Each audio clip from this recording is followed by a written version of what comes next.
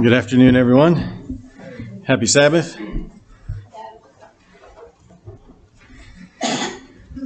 Well, the world is getting crazier every day, isn't it?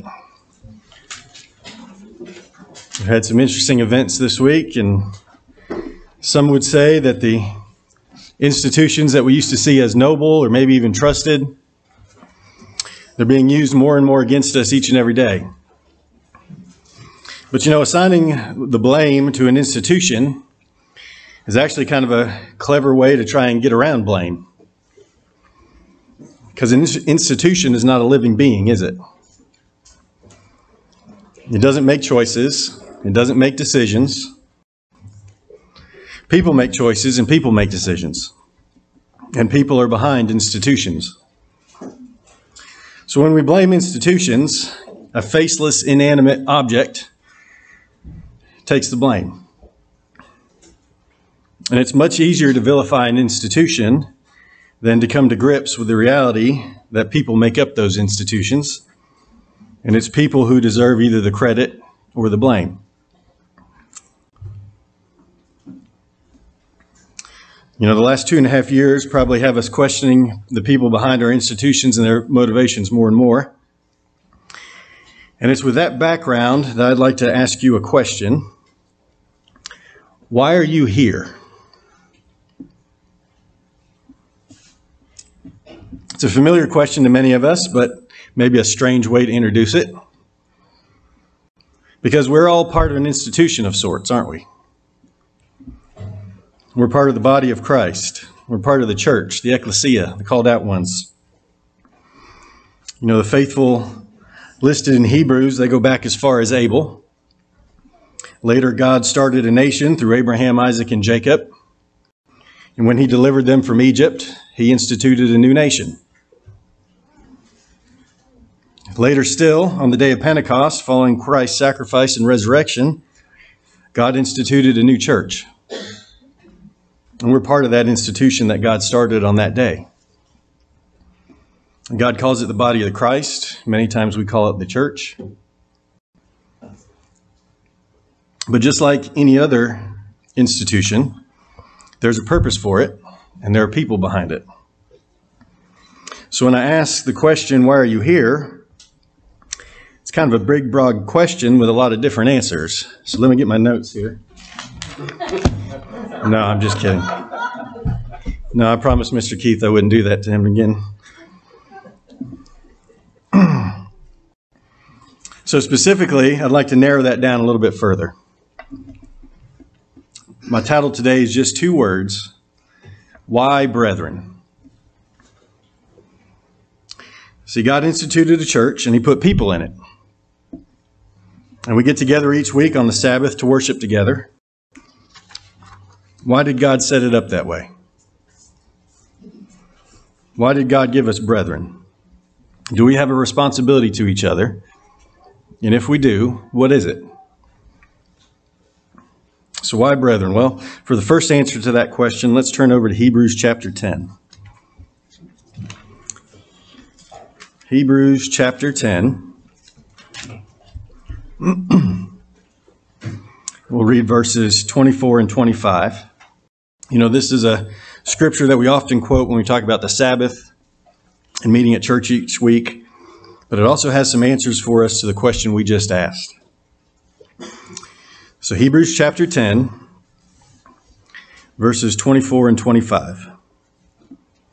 It says, "And let us consider one another in order to stir up love and good works, not forsaking the assembling of ourselves together, as is the manner of some, but exhorting one another, and so much the more as you see the day approaching." Now, when we think of the book of Hebrews, we probably think of at least 2 things. The first that comes to my mind is, the sacrifice of Jesus Christ and him becoming our high priest. And the second is the faith chapter. And Hebrews goes into detail connecting the sacrifice Jesus made to the old covenant animal sacrifices and how he became our high priest from the Levitical priesthood to the order of Melchizedek. And the faith chapter is one of the most famous chapters in all the Bible. And the faith chapter lists many of the Hebrews of the Bible and how they showed their faith in God through their actions. And by the time we get to chapter 10, we're kind of building to a crescendo here of all that stuff. And these verses that we just read are kind of right in the middle of that crescendo. We're transitioning from explaining the gospel of Christ to encouraging us to be like those recorded in the faith chapter. And they're right in the middle of all that. We get these verses that tell us to make sure that we're at church together. So at first that placement might seem odd, and it might seem a little out of place, but I submit to you that that placement was intentional. See, that placement shows how important God thinks this is. It shows how important the assignment that he's giving us is. Now, we often quote this to show that there's still a Sabbath that we as Christians keep, but there's a lot more to this scripture than that. So let's look at some of these words a little bit more closely. Let's begin with this word consider. When we think about the word consider, sometimes it's got a very non-committal nature to it, right? You might use it in the same way that you would say think. As in, yeah, I'll think about it. I'll consider it. But the meaning in the Greek is a lot stronger. The word translated consider from the Greek is Strong's 2657, and it means to observe fully. And Vine says that it's a strengthened form of another Greek word, which means to perceive, to understand fully, or to consider closely. So this word implies that you dedicate time to fully understand the subject matter from all angles. That you know it inside and out. That you're very familiar with it. You don't just understand the subject. You might say you're a subject matter expert. So what are we supposed to fully understand? Is it the Sabbath, the holy days, the law of God? Well, those are all good things to understand, but that's not what we're told to fully understand here. No, we're told that we're to consider one another. We're supposed to have a good grasp on our brethren. Those that we're going to church with each week. We're supposed to consider each other to fully understand each other. And that takes time and it takes effort to really get to know each other, doesn't it? So right off the bat, we can see from these verses that we do have a responsibility to one another. We're to understand and perceive one another for a particular purpose. What is that purpose? Well, if you're reading in the King James Version, it says that we're to consider one another so that we can provoke one another. Now, at first, that doesn't sound very Christian, does it? I'm supposed to get to know you just so I can push your buttons? Well, kinda. The New King James Version translates it as stir up. And the Greek is Strong's 3948, and it means incitement to good or dispute in anger. And it also means a sharpening. Now, when I think of the word incitement, for some reason it always goes hand in hand with the word riot. Inciting a riot. You know, that seems to be the way that we use it. But this is inciting to good. But there's a lot of energy behind that, right? If you incite somebody to a riot, we're supposed to incite somebody to good. Inciting someone means to really get them worked up, to urge them on, to move them to action or to provoke. So yes, we're supposed to know each other well enough to push each other's buttons, but for good. We're supposed to do it in a good way. We're to provoke one another to love and good works. The word that's translated love here is agape. You got eros, which is the love between a husband and wife, phileo, the love between friends, and agape, which is the love that God has for us. So we're supposed to incite each other to develop a more perfect love. The word translated good is Strong's 2570, and it means beautiful, good, valuable, or virtuous. And the word translated works is Strong's 2041, and it means to work or toil as an effort or occupation. Now, we're told that our Christian walk is a profession. So we're told here to incite each other to the love of God and to have a virtuous occupation. In other words, a more perfect walk with God, developing more of His character into our lives. Now, we're also told here to exhort one another. The Greek word here, translated exhort, is Strong's 3870, and it means to call near, to invite, to invoke by imploration, giving advice intended to encourage or consolation. And Vines adds that it means to call to one's side, right here, come right here, or to call to one's aid. Sometimes we all need a little help. And we're supposed to know each other well enough that we can tell when somebody needs that help and give them the encouragement that they need. We're to encourage them or console them as needed. Sometimes we're the one that needs help. And we're to have built relationships with each other so that we can feel comfortable calling out for others. And these are all things that we're to do with one another. I mentioned that I want to focus today on what our role is to each other. These verses don't tell the pastors to consider their flock so that the pastors can do all these things for the congregation. The pastors have a very, very important role, and sometimes they do assist in these things. But these verses specifically say that we're supposed to be doing these things with one another. This takes a lot of time. It takes a lot of commitment. So when are we to do all this? Well, these verses give us a clue to that as well. Verse 25 says, not forsaking the assembling of ourselves together. The time that we spend together on the Sabbath is a perfect opportunity to build these relationships. God set aside 24 hours for us to worship Him and fellowship together. The rest of the world is going crazy, but we can come in here and we can encourage one another.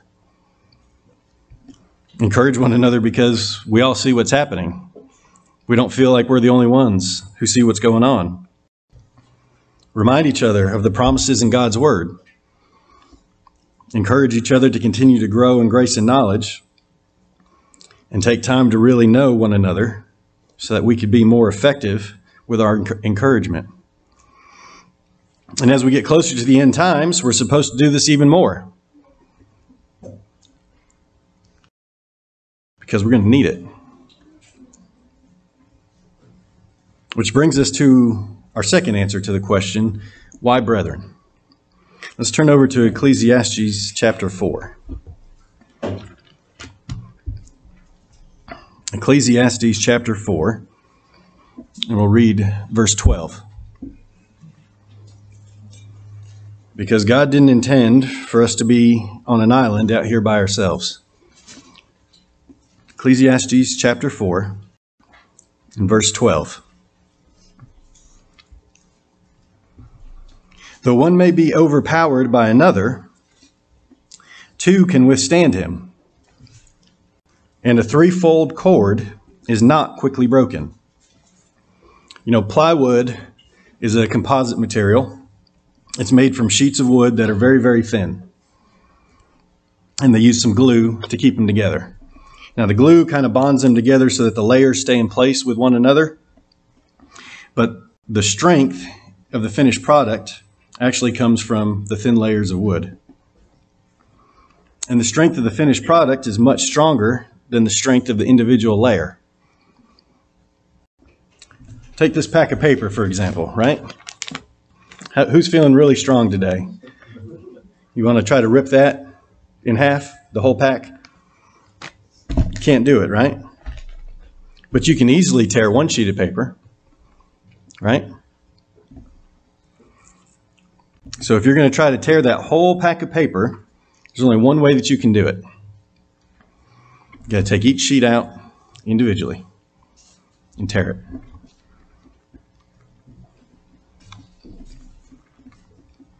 And that's what this verse is talking about.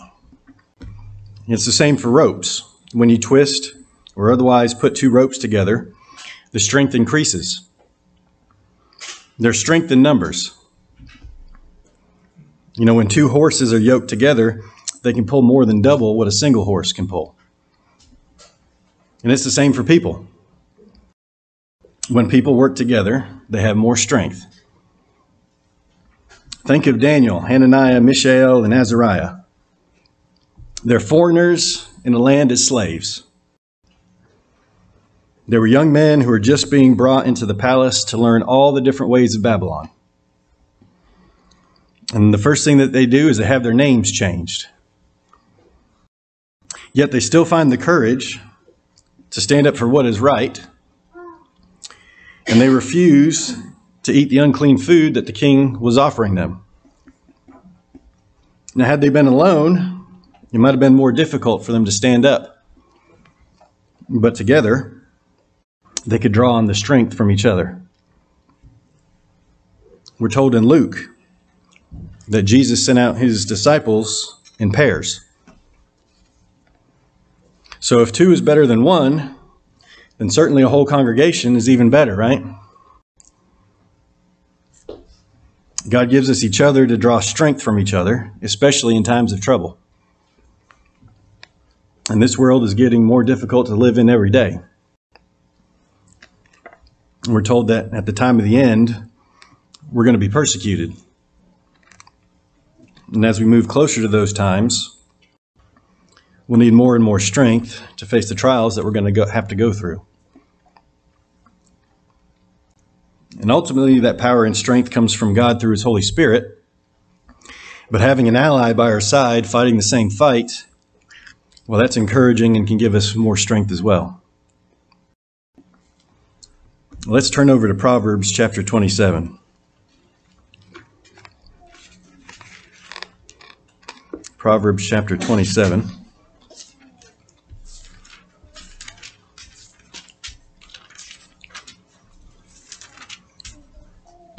In verse 17. And we'll look at another answer to this question, why brethren? Now, Vines defined the word translated provoke in Hebrews 10:24 as a sharpening. And here we find a verse that reminds us of that definition. So Proverbs chapter 27, in verse 17, says, as iron sharpens iron, so a man sharpens the countenance of his friend. When a knife or a other cutting implement gets dull, it needs to be sharpened in order to cut properly. If a cutting implement is not properly sharp, then the cuts can become jagged, or you might have to attempt to cut multiple times, right? You might have to put excessive force on the implement, which could cause it to slip. It could damage whatever you're trying to cut. You might even injure yourself. So from time to time, they got to be sharpened. Well, we also need to be sharpened from time to time. We're told to put on the whole armor of God, and that the word of God is our sword. And any good sword needs to be sharp. One of the ways that we sharpen it is by talking to each other. Especially on the Sabbath, we have an opportunity to talk about God and his word. We can talk about what we've been studying, what we've been meditating about, what we have questions about. But the sharpener needs to be made of a suitable material in order to sharpen, right? Iron sharpens iron. It's kind of hard to sharpen it with paper or down or, something else. So we need to be prepared for those conversations with our own Bible study and prayer so that we can give and take with our brethren. How about another answer to the question, why brethren? Well, it's to serve one another. Let's go to 1 Corinthians chapter 12. 1 Corinthians chapter 12. And we'll read verses 4 through 7.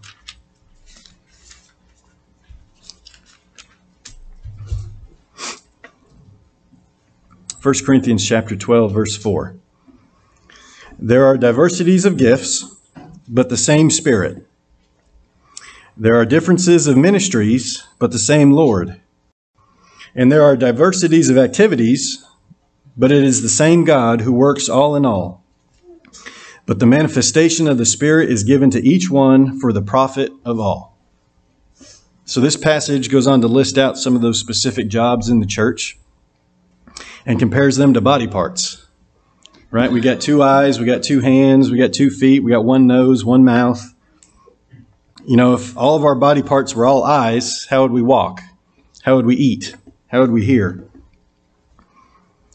Well, the body of Christ is no different. We've all got different gifts that we can use in order to serve our brethren. And Christ gave us the ultimate example of service. He came and He died for us so that we could have eternal life. And He washed His disciples' feet as Passover and told us to follow that example of service.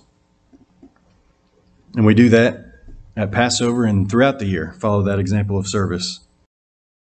And He further expounded on that in the parable of the talents, right? He told His disciples that the kingdom of God is like a man who leaves some money with his servants. The faithful servants used that money to make more money while he was away. The unfaithful servant buried it and did nothing with it. God's given us all blessings of talents. They may not all be the same, but we've all got something. And we can serve God and grow those talents by serving each other. And God expects us to use what He's given us to bear fruit. And that means serving others or developing new talents with what He's already given us. We should be looking for ways that we can serve each other, both at church and at home. Well, we've talked about all the encouraging things, maybe not all the encouraging things, but several encouraging things that we can do for each other as brethren. So now we start to get to the more uncomfortable part of the message. Because it's not always rainbow and sunshines, is it? Let's turn over to James chapter 5. James chapter 5. And we'll read verses 16 through 20. Because here we can find 2 more answers to the question, why brethren? So James chapter 5 and verse 16 says, confess your trespasses to one another and pray for one another that you may be healed. The effective fervent prayer of a righteous man avails much. Elijah was a man with a nature like ours, and he prayed earnestly that it would not rain, and it did not rain on the land for 3 years and 6 months. And he prayed again, and the heaven gave rain, and the earth produced its fruit. Brethren, if anyone among you wanders from the truth, and someone turns him back, let him know that he who turns a sinner from the error of his way will save a soul from death and cover a multitude of sins. Well, I think there is at least 2 prerequisites for this scripture. And the first goes back to what we were talking about in Hebrews chapter 10. To do this, we really need to have already built those strong relationships with one another. And the second comes from a humble understanding that all have sinned and fallen short of the glory of God. That it's not about who you have been or what you have done, but who you are becoming and what you're doing. See, God wants us all to change. And they say that the best disinfectant is sunshine. And my experience is bringing things into the light is a great disinfectant indeed. See, when things stay in the dark, they tend to fester. And the best way to bring them into the light is to talk about them with people. We're all brothers and sisters in Christ, with all the good, the bad, and the ugly. Sometimes it's pretty ugly. But someone coming for help is a totally different animal from someone who wants to flaunt it in your face. Now, James connects confessing sins with praying for healing. And that is because they're sometimes related. And I want to stress the word sometimes there, because we've got examples of that on both sides in the Bible, right? The Pharisees asked Jesus who sinned that the young man was born blind. And he said, nobody sinned, but that the glory of God could be revealed in his healing. But Paul mentions that taking the Passover in an unworthy manner is a reason that many are sick and sleeping.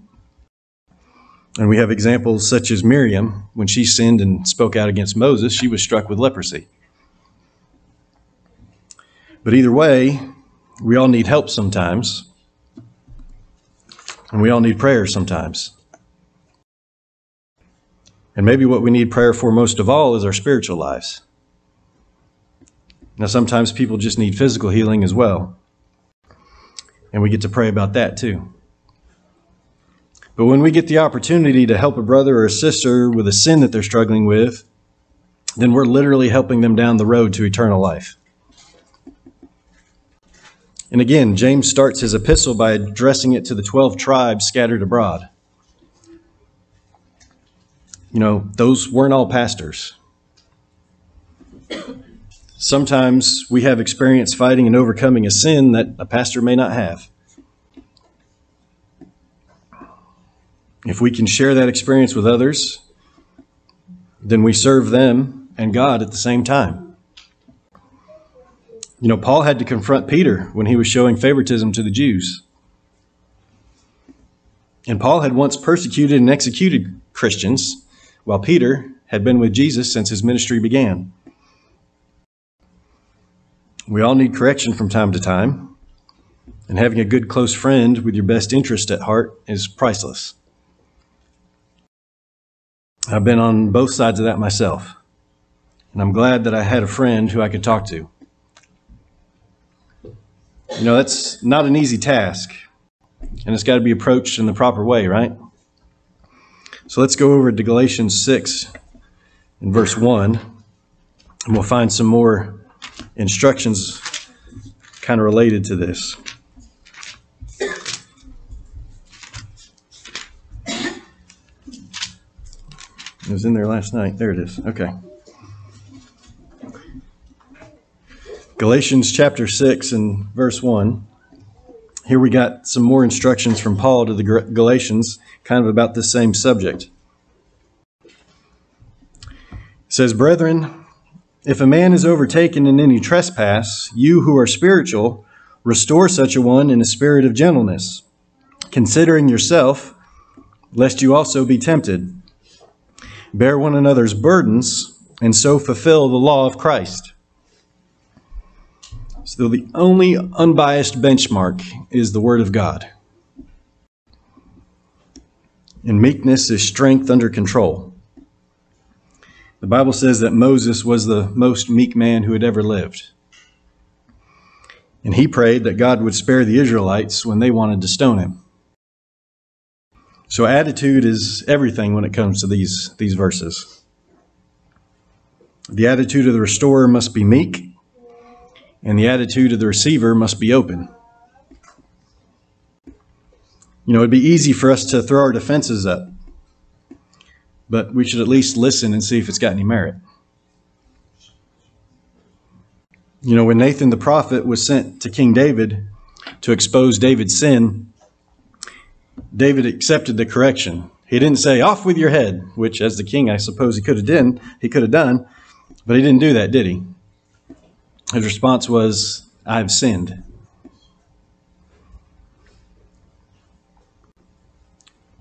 He accepted the responsibility and he repented. And even the way that Nathan told David the story, the object was to restore, not to tear down.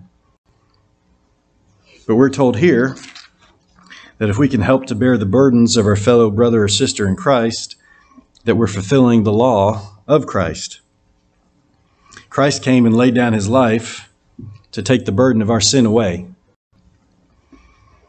Now, only his sinless life can offer salvation, but if we can be a helper to someone along their journey, then we're following the example of service that Christ left for us. You know, the Pharisees, they brought a woman caught in adultery to Jesus, right? And they wanted to tempt him to see how he would respond to that situation. Instead of answering their question directly, Jesus stooped down and started writing in the dirt. He kind of ignored them, pretended he didn't hear them. So they kept on asking because they didn't like being ignored. So he stood up and he said, "He who is without sin cast the first stone." Then he stooped back down and went back to writing in the dirt. They were basically stunned. And so they each left one by one. I'm really curious what he was writing in the dirt. It doesn't say, but that's be interesting to know that someday. And when they had all left and it was just Jesus and the woman, Jesus looked around and asked the woman, "Where are your accusers? Does anybody condemn you?" And she said, "No one, Lord." And Jesus responded, "Neither do I condemn you. Go and sin no more." Now, he was the one that gave the 10 Commandments, right? He gave the statutes. He gave the judgments. He knew what the law said. But he corrected and he restored in perfect meekness. He didn't berate. He didn't lecture. But he made the expectations and the correction clear. Let's look at one more example over in Romans chapter 15.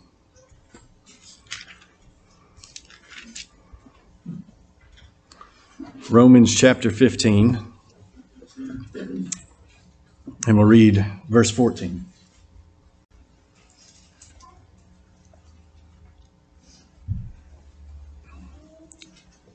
Romans chapter 15 and verse 14 says, "Now I myself am confident concerning you, my brethren, that you are also full of goodness, filled with all knowledge, and able also to admonish one another." So Paul's here writing to the Romans, and he states that he knows that they could admonish one another. Well, what does admonish mean? It's Strong's Greek 3560, and it means to caution or reprove gently, to put into mind, or to warn. Now, sometimes you get to see someone going down a bad road before they do it. Kind of like those road signs, danger, curves ahead, or slippery when wet, something like that. In those cases, you get a chance to warn them ahead of time. Now, when David wanted to number Israel, Joab spoke to King David, and he tried to warn him against it. He said, don't number Israel. It's not a good idea. Unfortunately, David didn't heed Joab, and Israel suffered a large plague because of it. So today we just kind of scratched the surface of why God has given us brethren. God has given us each other for strong relationships, to exhort, to encourage one another, to provoke each other to love and good works. He gave us brethren to sharpen one another, to serve one another, and for strength. And God gave us brethren for restoration, for prayers, and for correction when we need it. God gave us an institution, and he gave us brethren, and that's why we're here. That institution has a purpose, and the people behind it make that purpose. Now, all we have to do is to fulfill the calling. We have to be the kind of church that we want to be.